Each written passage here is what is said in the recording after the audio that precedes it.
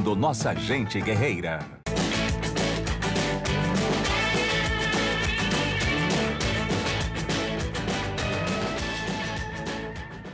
São Paulo e Corinthians. Um dos maiores clássicos do futebol paulista, um dos grandes clássicos do futebol brasileiro. E você vai ficar conhecendo agora as equipes que estarão em ação dentro de mais alguns instantes neste jogão de bola pelo Campeonato Paulista. Inicialmente vamos com a equipe do São Paulo Futebol Clube. O goleiro é Zete, número 1. A zaga tem Vitor, número 2, Adilson, 3, Ronaldo, 4, Ivan, camisa 6. Meio campo conta com Dinho, 5, Cerezo, 8, Raí, número 10. No ataque, KT, com a 11 pela direita, Miller com a 7 pelo comando de ataque e Palhinha com a 9. Jogando também no auxílio ao meio campo. O Corinthians vai de Ronaldo, Vladimir, Marcelo, Henrique e Nelsinho. Aí o goleiro, os 4 zagueiros. O meio campo conta com Ezequiel, número 8, Wilson Mano, 5, Edu Manga, número 10.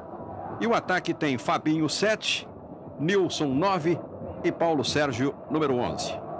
Os técnicos você conhece: Tele Santana pelo São Paulo, Basílio pelo Corinthians. O árbitro desta partida será o senhor Ulisses Tavares da Silva.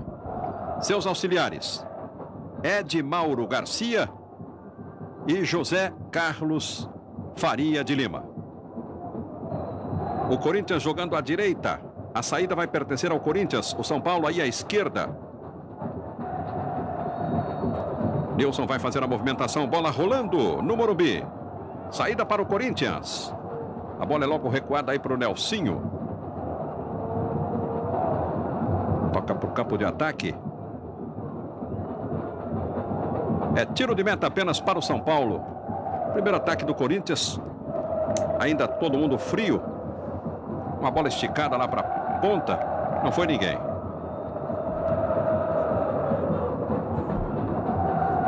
Sai jogando a defesa do São Paulo.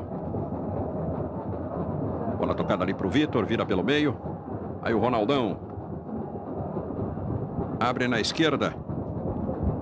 Tentava lá o Miller. Apresentou-se cortando bem a defesa do Corinthians. Aí o Corinthians. Houve a falta do Palhinha em cima do Vladimir. A falta já cobrada. Bola recuada ali para o jogador Wilson Mano. Voltando para o Vladimir. Girou. Limpou a jogada, a Palhinha insiste, o Vladimir leva a vantagem, tenta tocar na frente para o Fabinho, corta outra vez, fica com ela o Palhinha.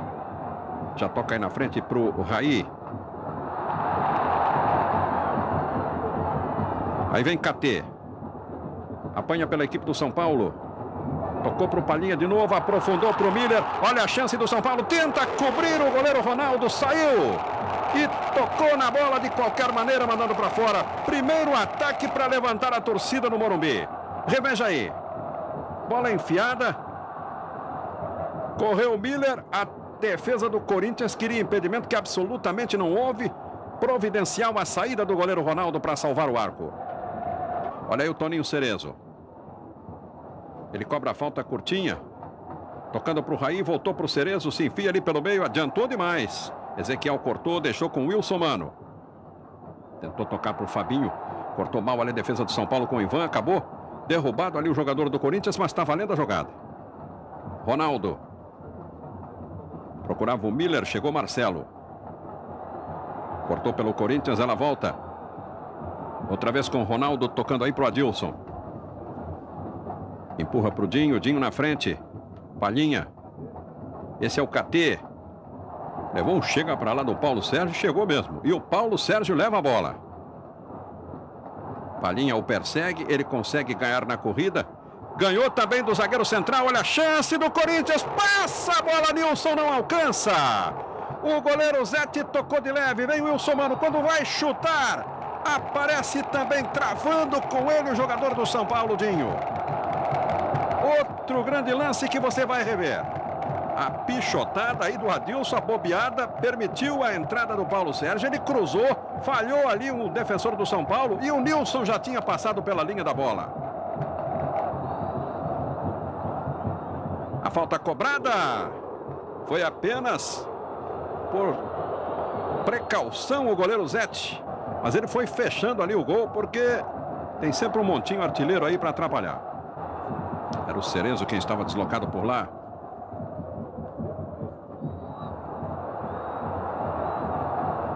Falta do Ronaldo em cima do Nilson. Ezequiel cobra. Toca para o Vladimir. Aí o Fabinho. Fecha para o meio, deixa com Ezequiel. Livrou-se do Palhinha, veio o Raí. Tentou tirar-lhe a bola. Voltou, o Fabinho se atrapalhou. Sobrou ainda para o Corinthians. Olha a bola para a meta. Passa com um perigo tremendo. Entrou ali com uma facilidade impressionante. O jogador Vladimir, veja aí. Aí o jogador Dinho tocando. Ela fica com o Vitor. Ele fez a finta e sofreu a falta. Ele deu aquele corte seco no Paulo Sérgio. O Paulo Sérgio fez a falta. Bola tocada no ataque do São Paulo. Tá aí o KT, me pareceu que estava em situação irregular. Bateu o KT, largou o goleiro. Sobra finalmente para a defesa do Corinthians. Um lance de indecisão, porque me pareceu que estava em situação irregular o jogador do São Paulo. A defesa do Corinthians deu uma meia trava e quando correu, quase já é tarde. Sorte do Corinthians que o Ronaldo estava atento para fazer a defesa. Ela sobra ainda para o São Paulo. Olha o Cerezo. Estourando com ele, o camisa 4, Henrique. Retoma o São Paulo. Olha aí, o Raí trabalhando com Palhinha. Olha a chance do São Paulo. Cortando o Nelsinho. Ela volta ainda para o KT. O São Paulo segue atacando. Olha o Vitor. A intenção foi a melhor possível, pelo menos no KT. E o Vitor correndo ali, abriu a jogada na direita. Aí saiu. No Morumbi, em São Paulo. 10 minutos mais 30 segundos. No placar, até agora nada. Olha aí, São Paulo 0, Corinthians 0. Mas as emoções estão presentes com os ataques funcionando aí, São Paulo e Corinthians. Vai apitar cartão amarelo aí. E parece que foi para o Wilson Mano. Cartão amarelo aí para o jogador do Corinthians. São Paulo vai outra vez para o ataque. Aí o Palhinha levanta na área. Cortou mal o Nelsinho, o KT apanhou, poderia ter chutado, demorou. Tenta a finta, limpou, bateu. Ela ainda resvalou no homem do Corinthians, Wilson Mano, e foi pela linha de fundo. Pregando um susto no goleiro Ronaldo, veja aí. Corinthians vai no jogo da paciência, tentando ganhar aí o campo de ataque. Nelsinho se atrapalhou, adiantou, perdeu. Cerezo domina no peito, quando vai pôr na frente, já está na trajetória dali, da bola, inclusive o juiz. E ela acaba sobrando para o jogador Ezequiel, trabalhando com o Wilson Mano. Já tocando na direita para o Vladimir. Aí o Paulo Sérgio fora de posição, experimenta de longe. Cadê a pontaria? Tiro de meta para a equipe do São Paulo. Tocou na frente. Vai o cruzamento agora para o KT. Toca para o meio para o Raí. Voltou, Vitor levanta. Tenta Raí. Sobrou para o Miller. Não conseguiu dominar na primeira. Assim mesmo ficou com ela. Ainda Miller, limpa a jogada. Pra lá, pra cá. Entortou o zagueiro, cruzou perigosamente. Salva de cabeça Nelsinho. Outra jogada espetacular no ataque do São Paulo. Agora com o Miller. Entortando o Vladimir. Toca para Nelsinho. Vai o lateral do Corinthians. Cerezo na marcação. Abriu para o Paulo Sérgio. Volta para o meio com Ezequiel. Tenta chutar de longe ali. Mas ninguém é neto aí, né? Olha o Corinthians de novo. Sobrou para o Fabinho, estourou ali. Sobrou mais uma vez a bola agora para o Ivan. Recua o Wilson Mano para onde está colocado ali o Henrique. Levanta para o ataque do Corinthians de novo. Olha o Fabinho. Vai para a linha de fundo. Caiu na área, quer o pênalti. Mas não houve não, hein? Vai marcar apenas o escanteio. Você acompanha outra vez a jogada.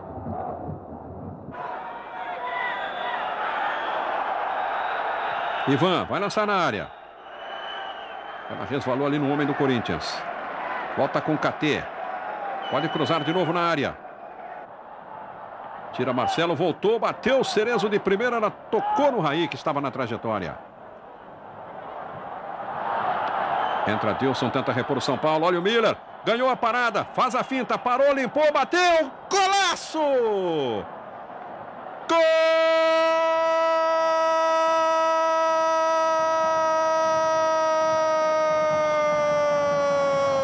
do São Paulo, Miller, camisa 7. Ele que vem fazendo uma ótima partida. Reveja o lance. Observe a entortada que ele dá no Marcelo. O Marcelo passa lotado, ele limpa e bate. Cruzado, sem chance para o goleiro Ronaldo. No primeiro gol da partida. Aos 20 minutos de jogo. Tempo inicial no Morumbi.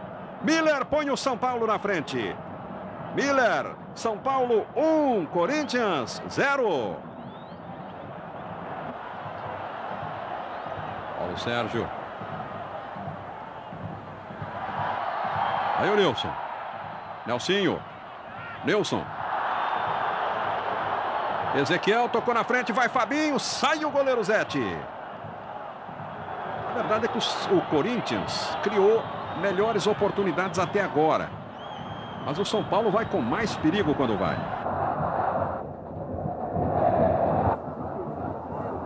Edu Manga. Leva o Corinthians outra vez em busca do gol de empate. Bola enfiada na frente, um bolão por sinal. Saiu o Zete. Defende quando tentava a complementação da jogada o Fabinho. Você vai rever o lance aí. Bola de trivela.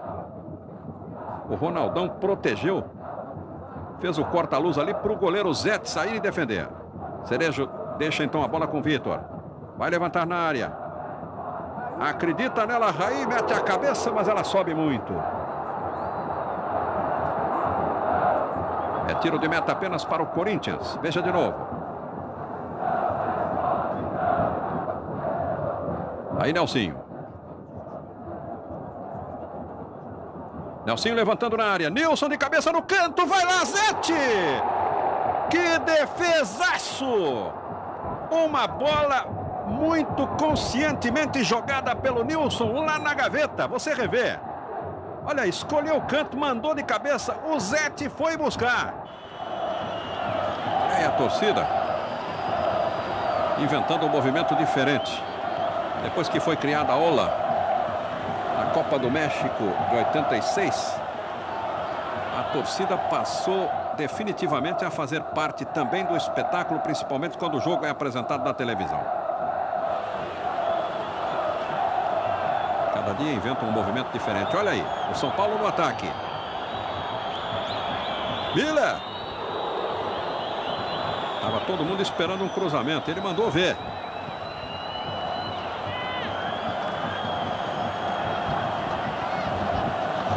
Miller está voltando à boa forma. Pelo menos nas últimas partidas do São Paulo, ele tem mostrado um futebol mais objetivo, mais perto daquele que o levou à seleção brasileira. Ele que depois que voltou da Europa andou por um período, largo período aí, um futebol muito murcho, mas está voltando. Aí o Corinthians tenta sair jogando ali com o Wilson Mano, sofre falta do Cerezo. O próprio Wilson Mano bate. Tá aí o Edu Manga. Fabinho insiste, ganha a parada, é agarrado, é seguro a si mesmo, vai Fabinho, bateu! Merecia fazer o gol. Ele foi no peito, na raça, na marra, arrastando o jogador do São Paulo que o agarrou pelo braço. Veja aí, o Ronaldo apelou, segurou, deu-lhe uma gravata, puxou, ele foi a si mesmo e ainda conseguiu finalizar a jogada. Só que desse jeito não dava, né? Até que ele merecia realmente fazer o gol. Zete cobra. Tiro de meta para a equipe do São Paulo. Raí estica mais na frente o passe. Cortando bem a defesa do Corinthians. Aí o Nilson sobe. Tentava o Fabinho.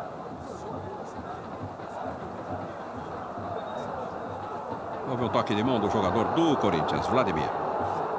Rapidamente bate Ivan. Miller cruza na área. Nelsinho dominou bem no peito ali. A bola foi recuada para o goleiro Ronaldo, que despejou pela linha de lado.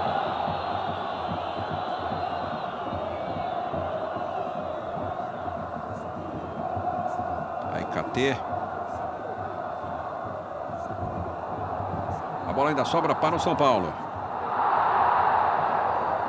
Aí o KT. Cortou bem o Corinthians com Paulo Sérgio. Edu Manga. Wilson Mano.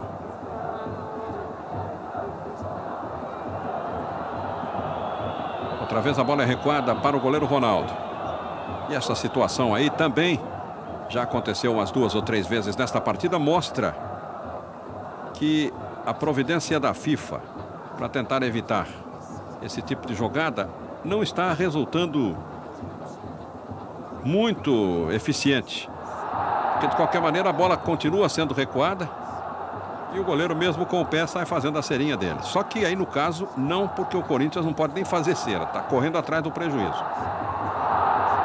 Olha aí o São Paulo. Vai sobrar para o Palinha, bateu e é gol!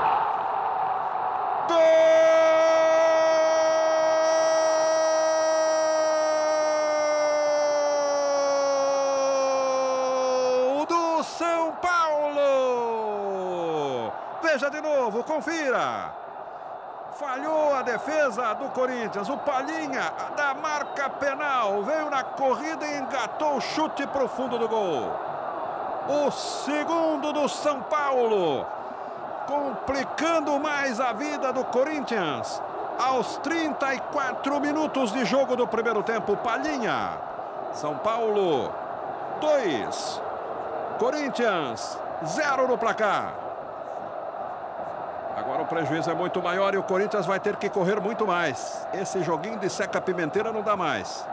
Negócio de ficar atrasando bola para o goleiro, eu acabava de falar sobre isso. Futebol é para frente, principalmente para quem está perdendo. Olha aí. Uma boa bola para o Miller, mas chegou junto, afastando o zagueiro Ronaldo. Corinthians tem que correr muito atrás do prejuízo. 2 para o São Paulo. 0 para o Corinthians.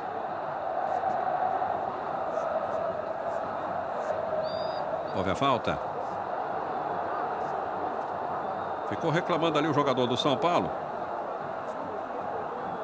que reclama que a falta foi ao contrário. O Miller está reclamando até agora ali da arbitragem. Sorte do São Paulo é que o Neto não está aí no time do Corinthians para cobrar essa falta, né? Mas está o Wilson Mano. Bate muito bem também.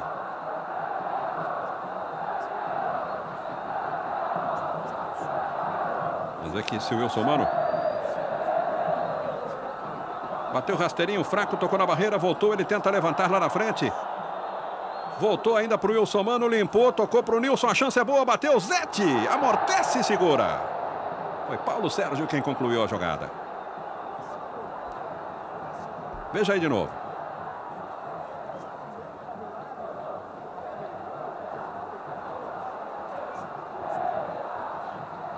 Lá vem cruzamento. Ganha o escanteio a equipe do Corinthians. Olha aí o Basílio. Técnico do Corinthians.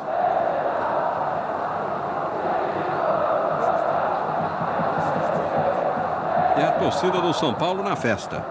2-0 São Paulo.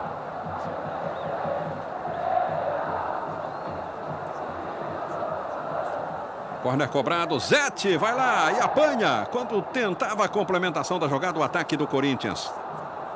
Bola tocada na frente.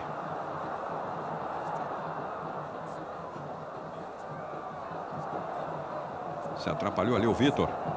A bola sobrou ainda para o São Paulo. Agora é lateral para o Corinthians. Henrique. Voltando para o Ezequiel. Edu Manga. Tocando na frente aí para o Paulo Sérgio. Marcação do Dinho. Volta com Edu Manga, lançou. Tentou emendar de primeiro o Nilson. Não deu em bola, furou. A bola sobra então para o Palinha. Chutou em cima do adversário. Volta com o Corinthians, vai Nilson de novo. Aí o Fabinho. Pro Nilson, não domina. Ivan retoma pelo São Paulo. 2-0 São Paulo. Nilson não acha a bola também. Sobrou finalmente aí pro KT. Foi derrubado, tá valendo a jogada. Henrique. Ronaldo bate. Vitor. Na marcação, Paulo Sérgio. Vai, Vitor. Tentava o KT na frente e cortou Nelsinho. Vai Edu Manga. Ainda o Edu. Ele reclama que foi calçado e efetivamente o foi. Vamos chegando aí a 40 minutos. É o primeiro tempo em andamento no Morumbi, em São Paulo. 40 minutos, mais 10 segundos. Primeiro tempo no Morumbi, em São Paulo. No placar, São Paulo 2, um gol de Miller, um gol de Palinha, 0 para o Corinthians.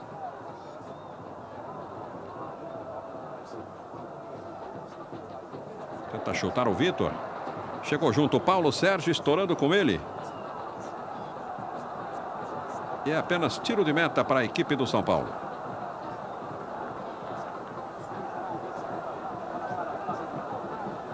Aí o Zete.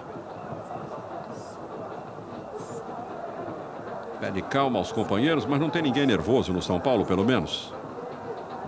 Toca a bola para frente, Miller sobe, não alcança, Cerezo apanha, toca para o Miller, vai deixar passar para o Ivan. Agora sim, voltando para o Miller. Autor do primeiro gol do São Paulo. Vira o jogo para o Palinha. Vitor. Palinha, Vitor de novo, chega junto, corta. E manda para fora, Nelsinho. Lateral para o São Paulo. Vitor cobrando para o Cerezo. Aí o veterano Toninho Cerezo.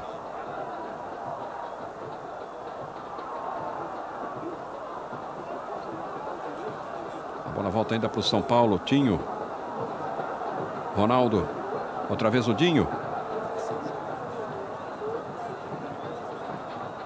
Goleiro Zete.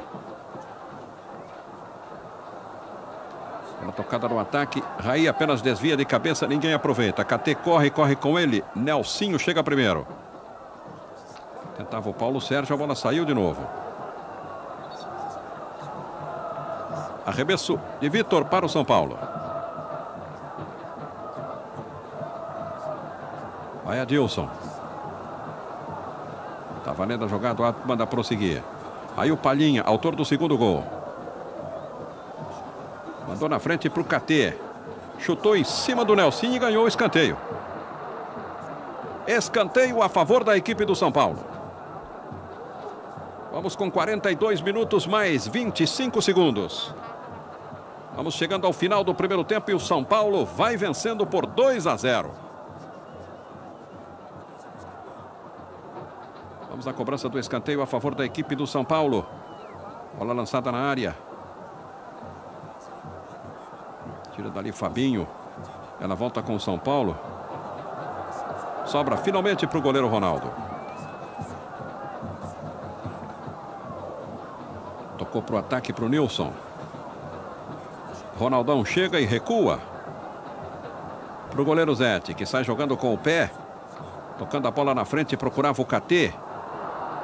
Chegou o Edu Manga, botou no meio a bola ali, ficou reclamando do companheiro que não deu sequência à jogada. Ela volta para o Marcelo. Aí o Edu Manga. Se manda o Nelsinho ali. Edu faz a finta, limpa, toca. Agora para o Fabinho. Fabinho cruza. Sobe, afasta Dilson pelo São Paulo. Ela voltou ainda para o Corinthians com Vladimir, trabalhando com Wilson Mano. Aí o Marcelo. Vira mal o jogo. Apanha e vai todo para o ataque o jogador KT. Tocou para o Raí. Lança na área Raí. Miller espera. Tira dali Marcelo. Miller corre ainda para apanhar pela equipe do São Paulo. O Miller vai apenas, naturalmente, proteger a saída da bola para ganhar tempo. São Paulo ganha o lateral. O tempo vai passando. 44 minutos, mais 5 segundos. Faltando menos agora de 1 minuto para terminar este primeiro tempo. São Paulo 2-0. Aí o Raí. Tocou para o Ivan, chutou em cima do Fabinho, ainda ganha o lateral o São Paulo. As coisas vão dando certo para o São Paulo e dando tudo errado para o Corinthians.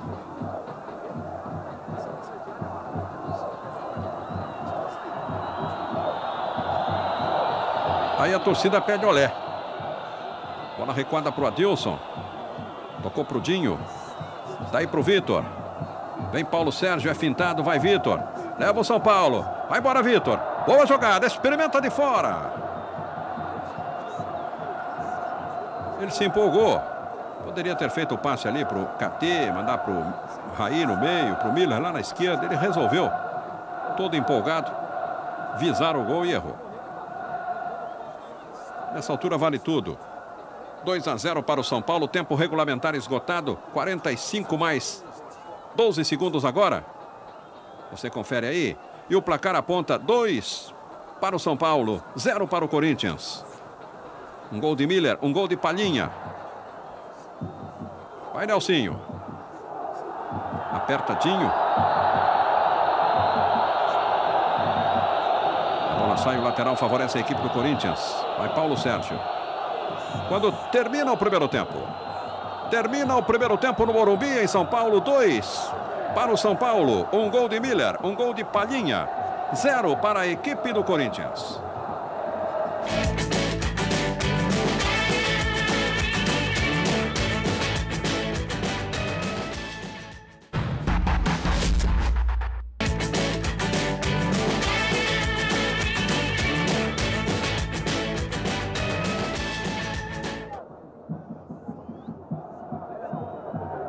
A saída para o segundo tempo. Saída do São Paulo Futebol Clube, que vence por 2-0. Alteração, portanto, na equipe do Corinthians. A saída do Nilson, que realmente não se encontrou. E com a camisa 16 entrando Viola, que é um jogador que pelo menos tem o cartaz junto à torcida de fazer gols em momentos difíceis.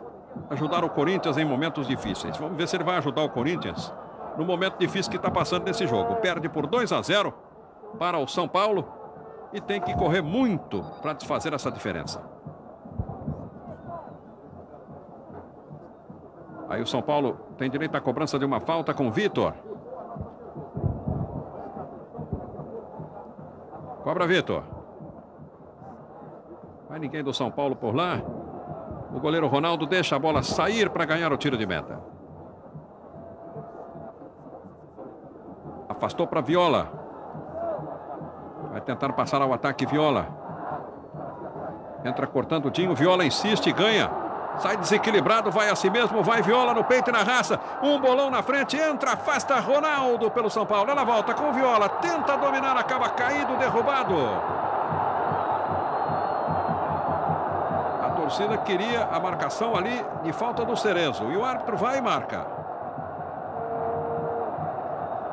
Falta do Cerezo no Viola. Aí o árbitro determina a posição correta. Bateu mal. Do Manga. Tiro de meta para o São Paulo cobrar. Ronaldo. Ivan.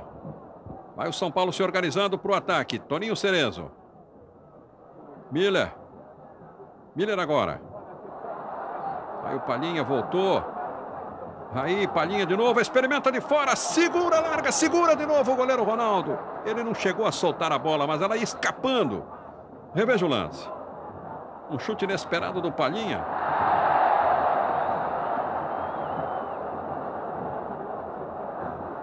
Aí o Edu Manga com pressa vai buscar a bola para repor em jogo.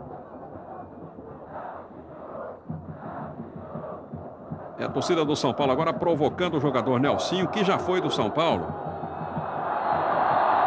E hoje é o titular da lateral esquerda do Corinthians. Aí Toninho Cerezo. KT. Na marcação, Nelsinho. KT passou por ele, de passagem. Lá vem cruzamento perigoso de KT para Miller. Dominou, olha a chance. Levanta para o Raí, não alcança. Vem KT, bateu. Subiu demais a bola. Olha o Raí se estranhando aí com o jogador da defesa do Corinthians. Me parece que é com o Marcelo.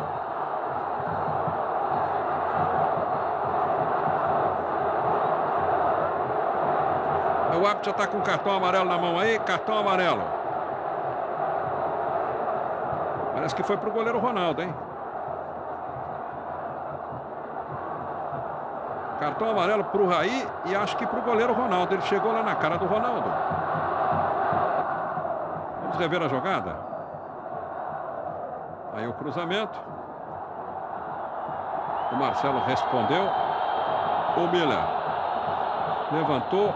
O Raí não alcançou e o KT complementou a jogada. A bronca do Raí foi com a jogada entre o Ronaldo e o KT. Aí ia o Vitor procurando a jogada. Acabou derrubado pelo Paulo Sérgio. E o juiz vai lá para determinar a posição correta. Veja aí. Vamos à cobrança de falta a favor do São Paulo. E é gol! Gol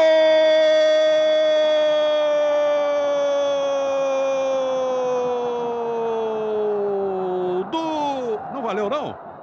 Tive a nítida impressão de que era gol. O árbitro impugnou.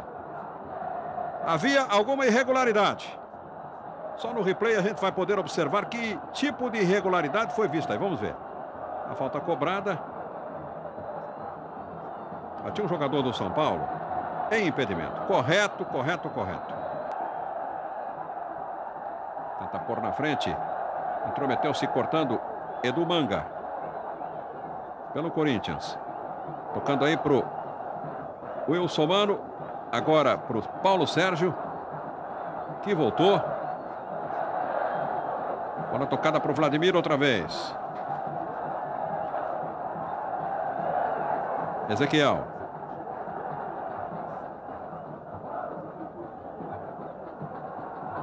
Falta em cima do Vladimir, mas está valendo, o Corinthians leva vantagem. Bola para o Viola. Edu Manga. Um bolão para o Nelsinho, olha a chance. Para Edu Manga de novo, levanta na área. Tentava uma jogada. Entrar com bola e tudo, né? Você vai rever a jogada. A bola foi ótima para o Nelsinho. O Viola entrava pelo meio. Ele tentou o Edu Manga de novo. Já estava o Paulo Sérgio lá na frente. Acabou o Edu Manga se atrapalhando, mas ganhou o escanteio. Aí a cobrança do escanteio. Subiu Miller para tirar na cabeçada. Ela voltou. Finalmente para os braços do goleiro Zete, sem problema. E veja aí, o banco do Corinthians como se levanta. Naquele desespero de ver a jogada acontecer e não ser concluída. O árbitro está marcando a falta a favor da equipe do São Paulo. Falta em cima do Miller.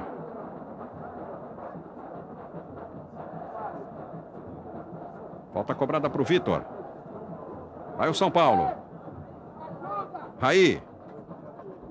São Paulo vence por 2-0.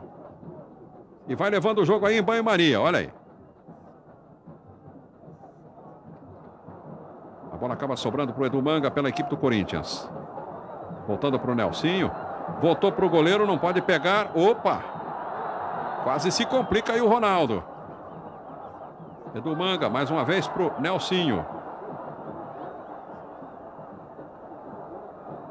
Gira e manda para o campo de ataque. Entra dominando pelo São Paulo, Dinho. Vitor. Aí KT. Aí o KT, tem o Vitor por perto. Tenta o cruzamento, chuta em cima do Nelsinho, é escanteio. O próprio KT se prepara para a cobrança do escanteio pelo São Paulo, mas ele sai de lá. Vamos à cobrança de escanteio a favor da equipe do São Paulo. Quando temos 25 minutos mais 30 segundos, bola direta nos braços do Ronaldo. Manda para o ataque. Houve uma falha aí do Adilson, ele corre para corrigir. E consegue recuando para o goleiro Zete. Zete apara a bola com um pé, com o outro empurra outra vez para o Adilson. Toca na frente, passou em branco Ezequiel. Ela sobra para o Marcelo. Foi derrubado aí na disputa de bola com o Miller. O árbitro marca a falta. Ezequiel tocou rápido para o companheiro Wilson Mano. Outra vez com Ezequiel, é derrubado. Falta do Palhinha. O próprio Ezequiel vai cobrar. Deixa com o Wilson Mano. Será que ele vai tentar direto? Levanta na área. Sobe e afasta a defesa do São Paulo. Voltou o Manga, não conseguiu pegar. E a bola chega fácil para o goleiro Zete. Zete toca para o campo de ataque. Miller. Aperta Marcelo. Miller tem a bola. Trabalhando bem com Dinho. Miller tenta outra vez pelo meio. Agora procurava Cerezo. Chegou junto, cortando. O jogador Henrique. Ela volta com Toninho Cerezo. Toca na frente. Acredita nela. Vai lá. Tenta, Raí. Mas é apenas tiro de meta para a equipe do Corinthians bater. Aí o goleiro Ronaldo. Reclamando melhor posicionamento dos companheiros na frente. Chuta. Procurando lá na esquerda. Era o Paulo Sérgio. Cerezo cortou. Tentou dominar a jogada. Vitor acabou perdendo. Viola apanha. Leva o Corinthians. Viola para, faz a finta. O jogador Vitor. Manda pelo meio Viola. Afasta na cabeçada de Peixinho Adilson. A bola sai e o manual favorece a equipe do Corinthians.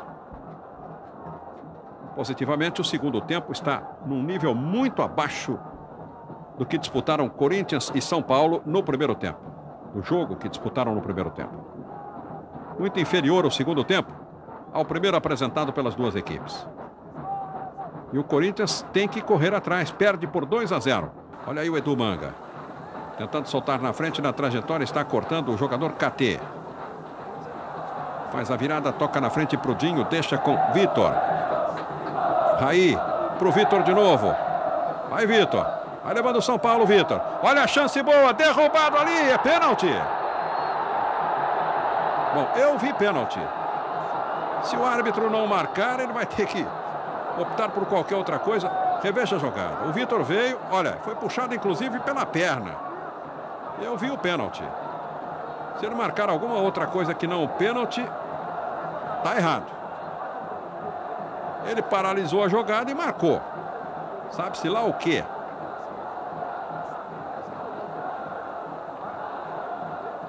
Marcou uma falta fora da área, não tem nada a ver. Inclusive a jogada aconteceu fora da meia-lua. Totalmente errado nessa marcação. O árbitro da partida, senhor Ulisses Tavares da Silva. Primeiro que a falta não aconteceu ali, se acontecesse. Foi um pouco mais lá para fora da meia-lua. Ele fez uma conta de chegar aí para... Vai, Raí. E é gol!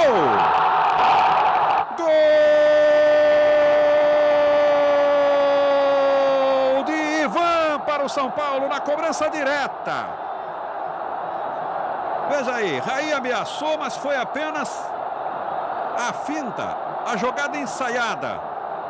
Raí começou a corrida, mas quem bateu, quem veio e bateu foi Ivan, de canhota, sem chance também para o goleiro Ronaldo.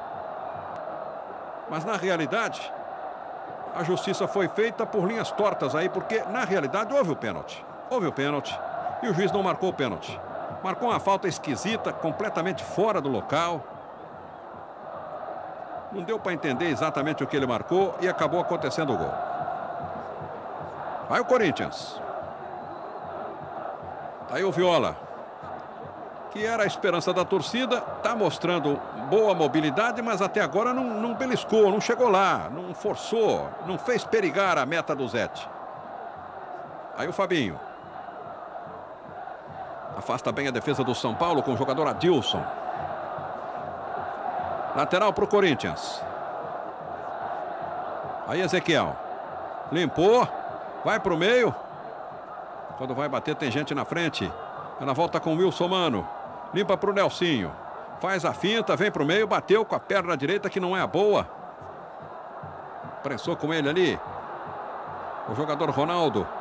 Ela sobra para o São Paulo partir para o contra-ataque. Olha aí o KT. Deixando com o Vitor. KT de novo. Lá vem cruzamento de KT. Mandou na área. É tiro de meta apenas para o Corinthians. Ronaldo bate rapidamente. Tocando para o Fabinho. Edu Manga. Botando na frente aí para o Viola. Vai Viola pelo meio. Faz a finta no Dinho. Aí o Palhinha. Ezequiel entregou mal. Paulo Sérgio é obrigado a recuar. Toca aí para o Wilson Mano. Agora para o Henrique. Corinthians vai tocando a bola, mas sem ofensividade, sem objetividade. Aí bola voltando. Edu Manga. Brecado na passagem pelo Cerezo. O árbitro marcou a falta, o Cerezo não gostou. Faltando 12 minutos apenas para o São Paulo sacramentar a vitória. Corinthians tem pouco tempo para correr atrás desse prejuízo. E não está mostrando essa disposição. Vai o Ezequiel. Trabalhando com Paulo Sérgio, com o Viola. Agora com Paulo Sérgio. Toca na frente para o Nelsinho. Quando vai cruzar, chega junto, cortando pelo São Paulo. O jogador Vitor. Trabalhando com Dinho. Vitor, Dinho de novo. Cerezo. Raí. É agarrado pelo Ezequiel, mas leva vantagem no lance. Aí o Miller. Voltando para o Raí, foi derrubado, agora está valendo a jogada. O árbitro diz que não houve nada. Edu Manga então toca a bola na direita para o Fabinho. Na disputa com o Miller, o árbitro vai marcar a falta do Miller no Fabinho. Falta já cobrada, olha aí o Edu Manga. Encostando para o Viola. Passa a perna, faz a finta. Volta a bola para o Wilson Mano. Paulo Sérgio. Vai o Corinthians lentamente. Entra Cerezo, Paulo Sérgio cai. O árbitro marca a falta. Cobrança de Ezequiel. A torcida do São Paulo já está comemorando a vitória. Aí Ezequiel. Marcação do Dinho. Ezequiel contorna sua presença aí. E o Dinho mete o pé por trás e ganha cartão amarelo. Cartão amarelo para o jogador Dinho do São Paulo.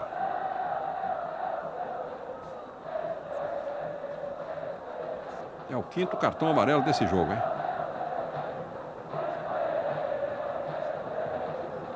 Prepara-se Nelsinho para cobrar, também colocado o Wilson Mano.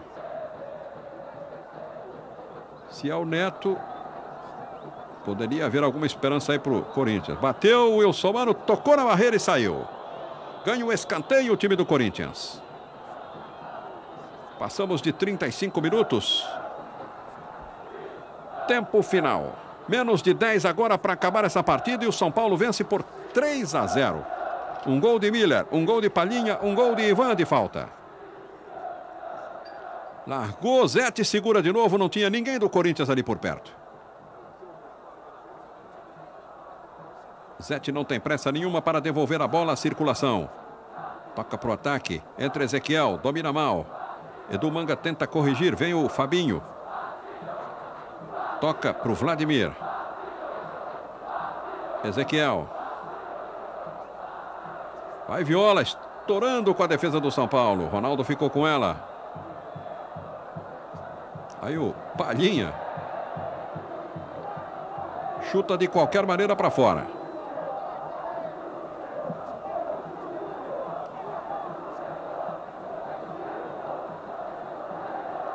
O lateral é do Corinthians.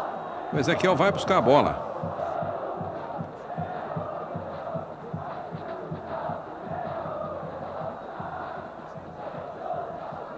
Aí é do Manga. Na disputa com o Raí, ele acabou perdendo. Raí tocou para o Cerezo. Um bolão do Cerezo na frente para o KT. Outra chance do São Paulo, vai KT procurando a linha de fundo. Nelsinho na marcação, KT faz a finta quando vai cruzar, Nelsinho está em cima. Ela volta para o KT, recua para o Vitor. Ameaça o cruzamento, faz a finta, limpa a jogada.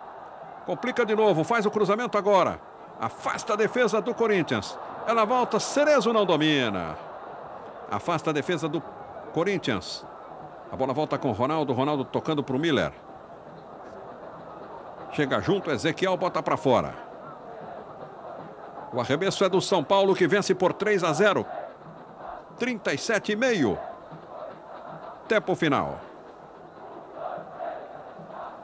Ivan manda a bola para o Cerezo, volta. Dinho, recuando para o Adilson. Bola para o Cerezo de novo. Tocou para o Raí. Girou, deu atrás ali.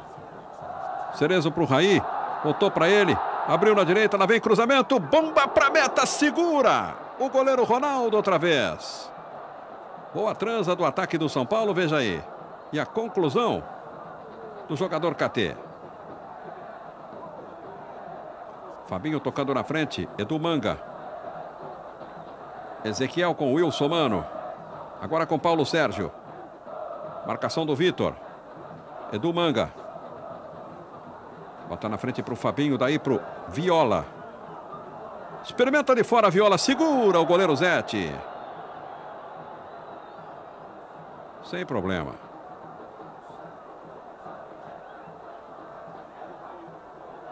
Aí o São Paulo se defende, Raí.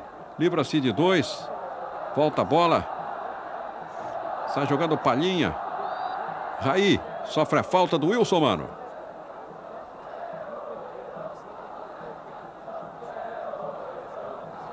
Segundo tempo de jogo no Morumbi, em São Paulo.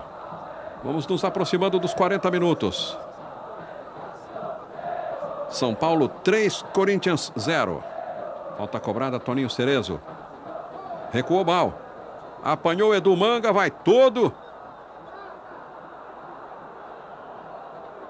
Marcou o que aí? Ele marcou uma falta contra a equipe do São Paulo.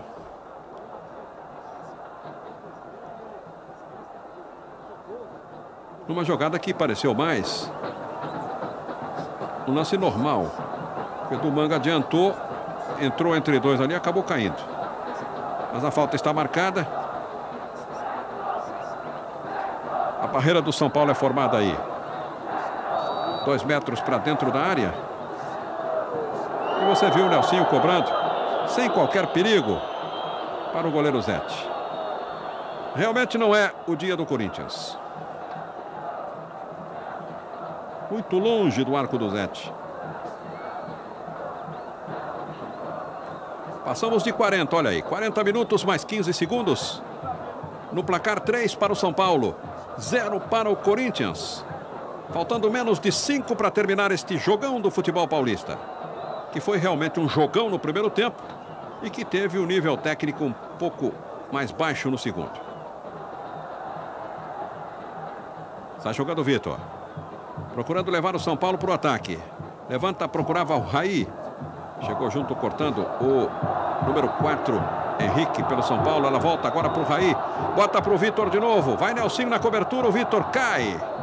A bola sai. E é tiro de meta. Quando vai entrar aí um homem no São Paulo. Haver uma alteração no São Paulo é para ganhar bicho, né?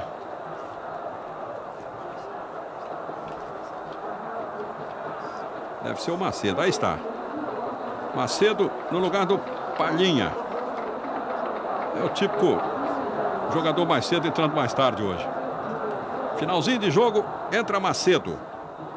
No lugar do Palhinha. No time do São Paulo. Macedo tem a camisa número 16. Olha aí o Corinthians. Vai com Viola. Limpou, bateu, largou o goleiro, vai segurar de novo o Zete. Não chega ninguém do Corinthians. Quer dizer, a disposição do Corinthians morre ali na meia-lua. Veja aí. Vai ninguém. Goleiro larga, bate roupa, não chega ninguém para conferir. Faltando um pouco mais de disposição também do Corinthians, em busca de um melhor resultado. Saiu, portanto, o Palhinha, entrou Macedo no time do São Paulo.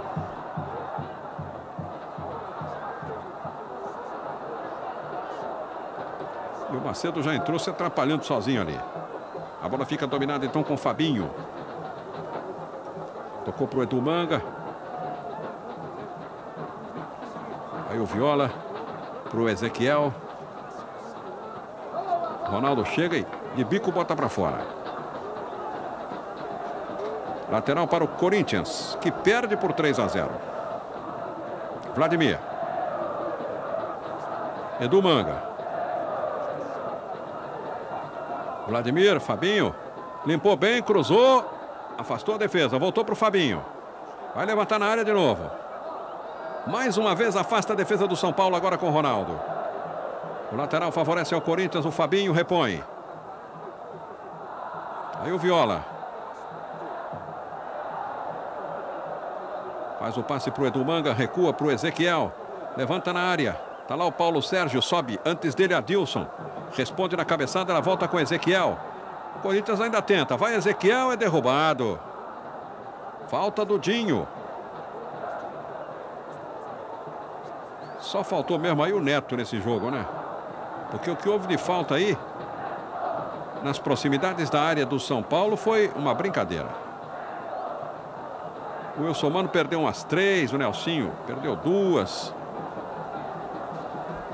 Vamos ver agora. 3-0 São Paulo. Vamos chegando a 44 minutos. Última chance do Corinthians e a bola é praticamente atrasada para o goleiro. Bateu muito mal o Wilson Mano. Ele que normalmente bate bem em faltas. É um bom chutador também. É que as coisas realmente não estão dando certo para o Corinthians hoje.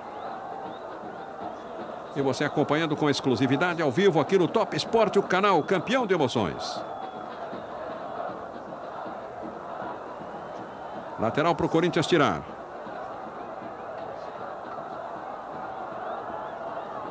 44 minutos e meio. Pela nossa cronometragem, 30 segundos para terminar a partida. O São Paulo faturando uma bela vitória sobre o Corinthians no Morumbi. 3-0, Miller, Palhinha e Ivan. Aí o Corinthians, lá vem cruzamento. É para o Viola, forte demais. Apanha a Viola. Marcação ali do Macedo. Ele toca na área. Corta, afasta de qualquer maneira o Toninho Cerezo. E a bola é chutada para fora. E o Viola sai desconsolado. Tiro de meta para a equipe do São Paulo. Tempo regulamentar esgotado, ultrapassado. Aí você confere. Em praticamente 20 segundos agora. E o São Paulo vence por 3-0. Quando o juiz apita e termina. 3 para o São Paulo, 0 para o Corinthians pelo Campeonato Paulista. Primeiro tempo, 2-0, Miller aos 20, Palhinha aos 34. Depois, Ivan aos 29 de falta no segundo tempo, fazendo 3 para o São Paulo, 0 para o Corinthians. Top Sport, o canal campeão de emoções.